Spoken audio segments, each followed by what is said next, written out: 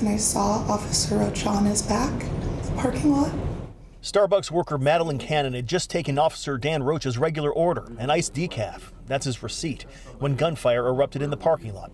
Richard Rotter had just killed Dan Rocha. And he got in the car, and he quickly put it in reverse and ran over Officer Rocha as he left the scene. What's going on with the guns? Just 8 minutes earlier, Rocha saw Rotter moving guns between two cars. He turned on his body camera and went to investigate.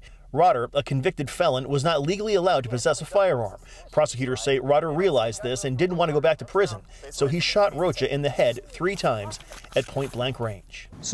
Sergeant Dave Sinex tried in vain to keep him alive. If, I could keep his heart beating and his family could see him one more time by me doing CPR, if that's all that was.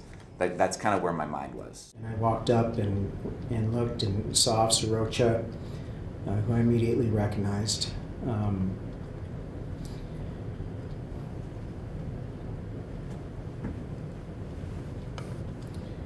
And he was laying on his back.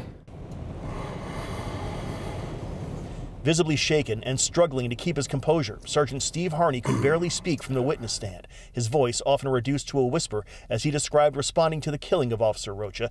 Harney was first on the scene. There was nothing he or anyone could do. Do you remember, did you check for a pulse? Yes. Did you find any, sir? The defense concedes Rotter is the killer in this case, but they argue he suffers from multiple mental health and drug issues that make him unable to reason properly. If convicted, Richard Rotter will spend the rest of his life in prison without the possibility for parole.